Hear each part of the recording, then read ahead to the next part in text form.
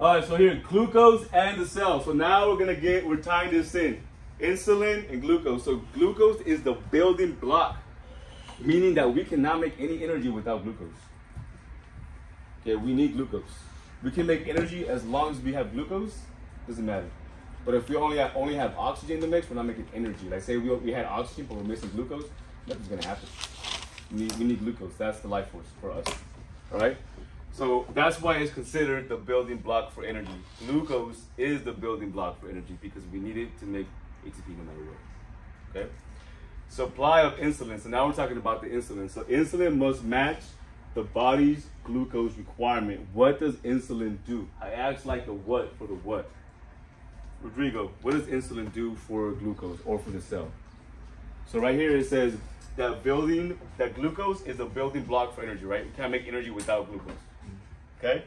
Supply of insulin must match that glucose level because the insulin does what for the glucose? Keeps them together. It allows it to go into the cell, right? So without the insulin, glucose can't go in there. It's just like, hey, let me in. Like open, like those commercials, nothing's gonna happen. So insulin needs to be present.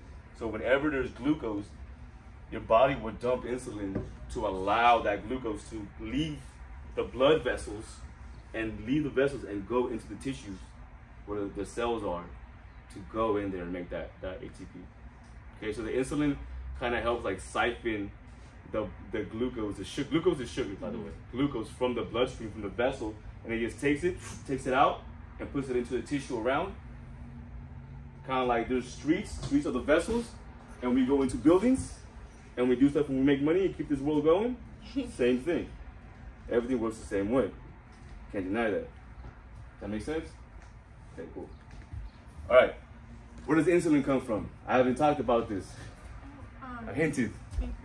Pancreas. Okay? Cool. So, as blood is going through your pancreas, the blood that's going through the pancreas is dumping off oxygen, right? It's doing its job. But the pancreas is also looking at the blood with the blood even knowing. The blood thinks it's doing its thing, it's doing its thing, but the pancreas is also looking at the blood and is monitoring the blood as well. It's keeping the blood in check as well. It doesn't even know it. So as the blood is going through there, it's going to monitor the glucose levels. If the glucose levels go up above a certain point, it's gonna dump insulin into the blood. So as the blood is going through the pancreas is looking at it and is monitoring it. It is going through.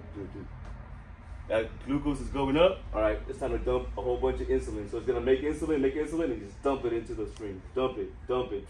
And now all the glucose that was in that is gonna be taken out into the cell, into the tissue, which makes the cell, so it can help glucose go in the cell.